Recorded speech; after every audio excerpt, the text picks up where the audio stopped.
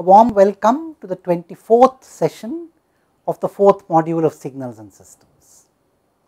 We have now looked at Laplace and Z transforms together, and we have in fact focused on rational transforms all the while. Just for this session, we will not restrict ourselves only to rational transforms, although whatever we discuss will also apply to rational transforms. So, let us ask a very important question. You see, what we have noted is that if you look at a linear shift invariant system, and if it is a continuous independent variable system, you can ask whether its impulse response has a Laplace transform. If it is a discrete independent variable system, you can ask whether its impulse response has a Z transform. If the answer is yes to these questions respectively, we say the system has a system function, and the system function is in fact the Laplace transform of the impulse response or the Z transform of the impulse response, as the case may be. The system function is as complete a representation of the system as was the impulse response. So, whatever we could get from the impulse response, we should be able to get from the system function.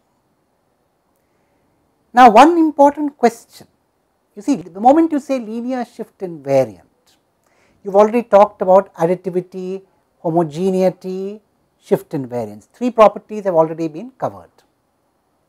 Now, you need to ask about the other two properties. So, let us put down the question that we want to address. If a system, and of course, it has to be a linear shift invariant system, it can't be otherwise, has a system function.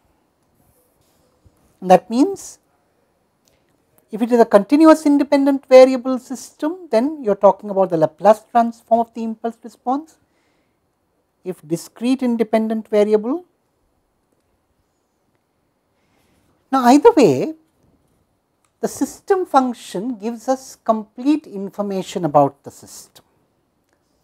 So, therefore, it should also be able to tell you about two important questions related to the system, which we will now ask.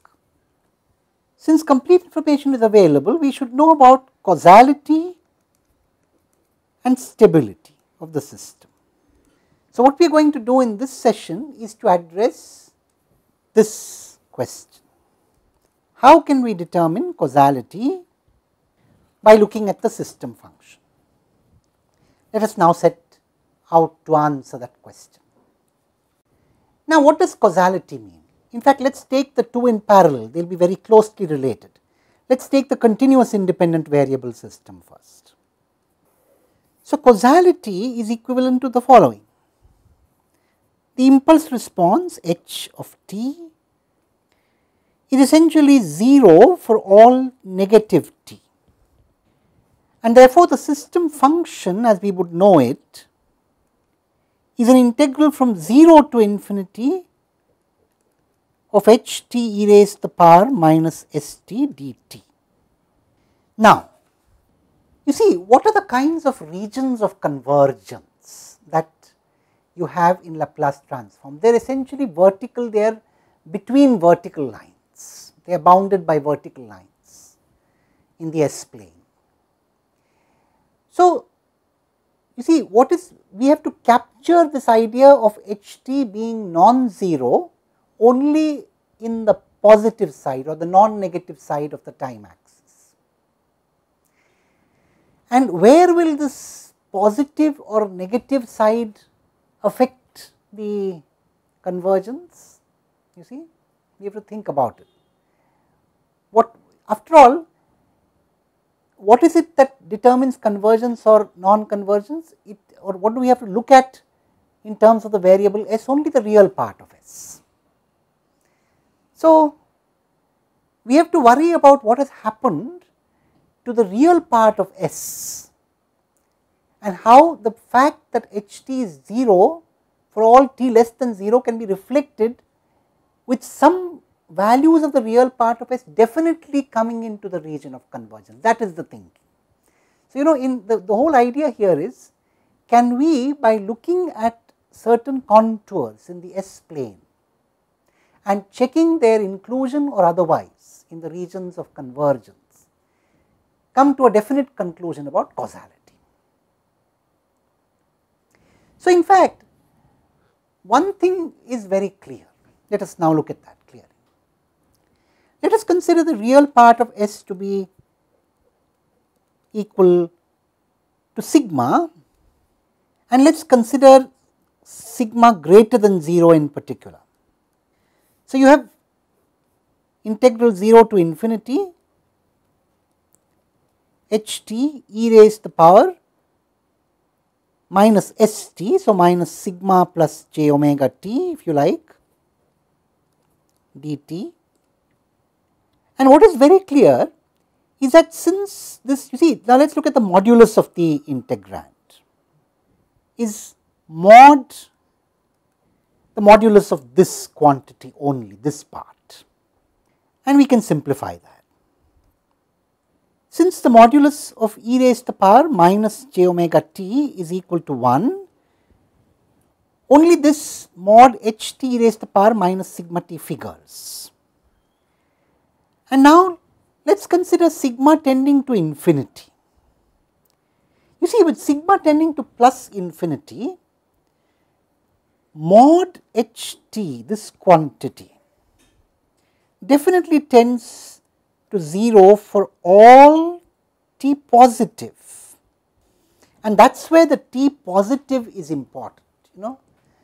The fact that you are considering only positive t becomes important when you look at sigma tending to plus infinity.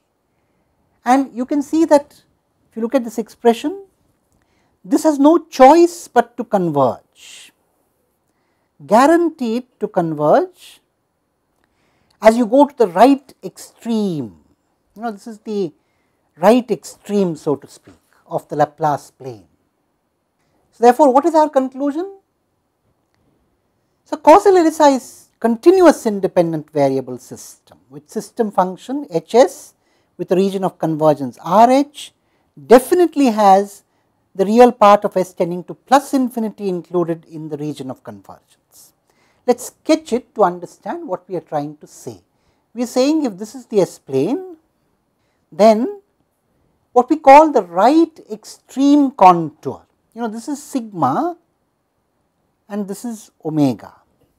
So, right extreme contour or real part of S tending to plus infinity is definitely in the ROC. Now, it is a natural question to ask what is going to happen to discrete independent variable systems, and there we would have to invoke the Z transform. So, one way to understand is what is the correspondence for the right extreme contour. Where would the right extreme contour map to or go to? What does it correspond to in the Z plane? Let us first reason this out independently for a discrete independent variable system. So, we have the system function, if it exists, is of the form summation h n z to the power minus n, n running only from 0 to infinity. Since the impulse response is 0 for all n less than 0. Now, in the discrete domain or in the Z transform, what kinds of regions of convergence do we have? Essentially, we have regions between two circles centered at the origin.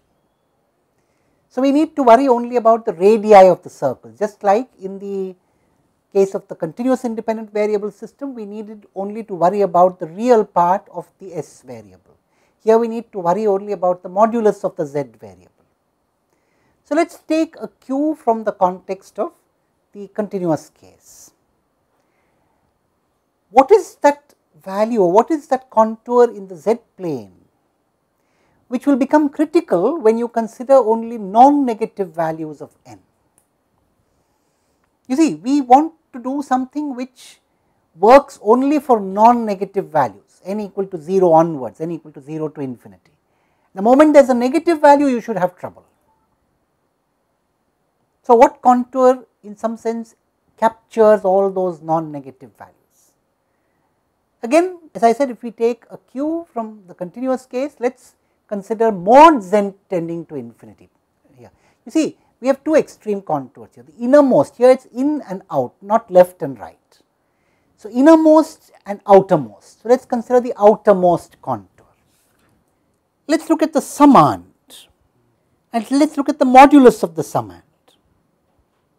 Now, for all n greater than 0, mod z to the power of n, or rather minus n, tends to 0 as mod z tends to infinity. That is very simple to see. So, it is very clear that mod z tending to infinity, this is a contour. This contour must be in the region of convergence, and we can show that graphically. What we are saying is, if you have the z plane like this, take the outermost, or rather the most outward contour. This must be included. In fact, it is these two extreme contours, real part of S tending to plus infinity, the rightmost contour in the S plane, and mod z tending to infinity, the outermost contour in the z plane, which tell you about causality of systems. And in fact, for rational systems, this is absolutely necessary. Looking at the outermost contour or the rightmost contour, respectively for the z plane and for the S plane, tells you about the causality of the corresponding system. If that contour is in the ROC, the system is causal. If that contour is not in the ROC, the system is not causal. There could be trouble. Now, there is an issue here. You see, in fact, I have been saying all the time that you have to be careful about these extreme contours. We keep saying they have essentially the same ROC, but you have to worry about extremes. That is where this becomes important.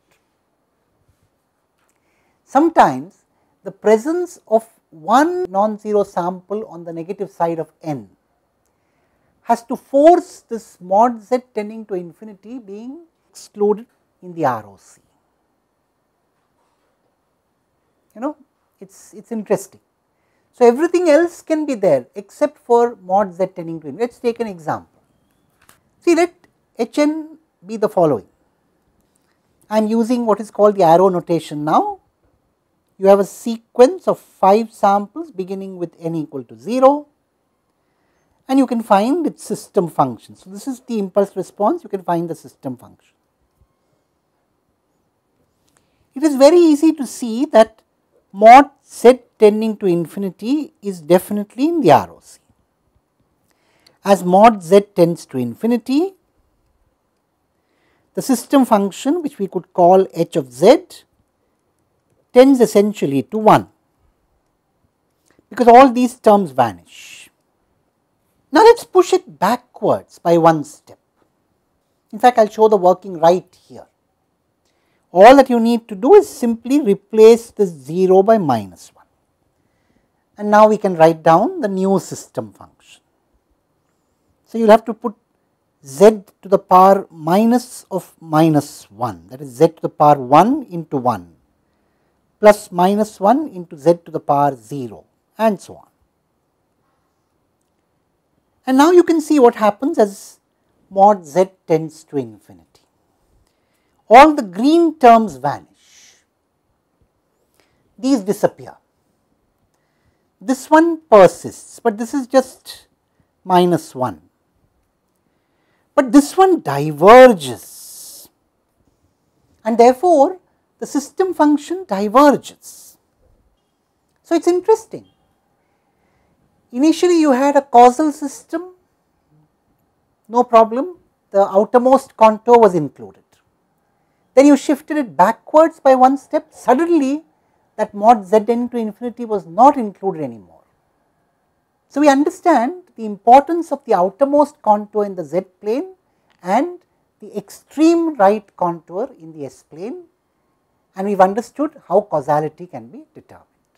Thank you.